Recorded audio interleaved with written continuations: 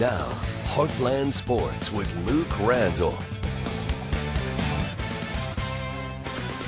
Good evening. It is War for the Wheel week. Southern Illinois hosting SEMO this coming Saturday. The Salukis entering the matchup 2-1, and they're ranked pretty high. They are top 10 in the two major FCS polls, and with a win over Incarnate Word this past weekend, there's a chance the team climbs even higher. DJ Williams, you see him right there, the Murray State transfer at quarterback. He threw for 301 yards, ran for 79. This touchdown right here, a big part of that. Overall, lots of optimism within this Salukis group.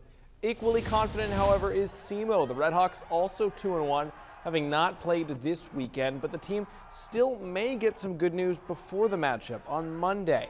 SEMO is one spot out of the top 25 and expected to vault into the top 25 come tomorrow, so we likely have a war for the wheel on our hands with both teams ranked. SEMO's quarterback Paxton DeLorme on flying form. He threw for 376 yards and a school record 6 touchdowns last game against UT Martin. War for the wheel Saturday at 6 p.m. Here's the FCS top 25. All the highlighted teams in red lost this weekend. You can see 4 of the bottom 6, and that's why I really think SEMO, Richmond, West Carolina, they've got a good chance, especially SEMO, to jump up in this poll. The polls should come out again tomorrow around midday.